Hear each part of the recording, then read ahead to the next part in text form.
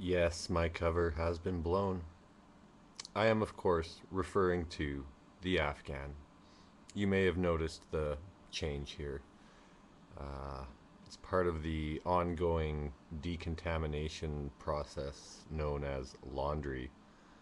Uh, I encourage all of you to engage in your own process.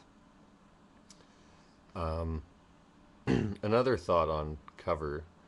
I think I've come up with a brilliant idea for a product to really exploit the new culture of protest that certainly should be growing at a rapid rate given what the fuck is going on in the world.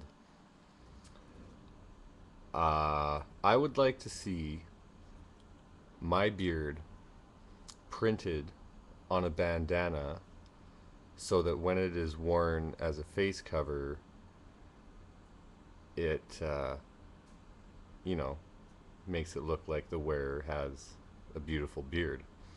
And the kicker is that it comes packaged in a bottle of vinegar. So it's perfect for protests where you anticipate the use of tear gas.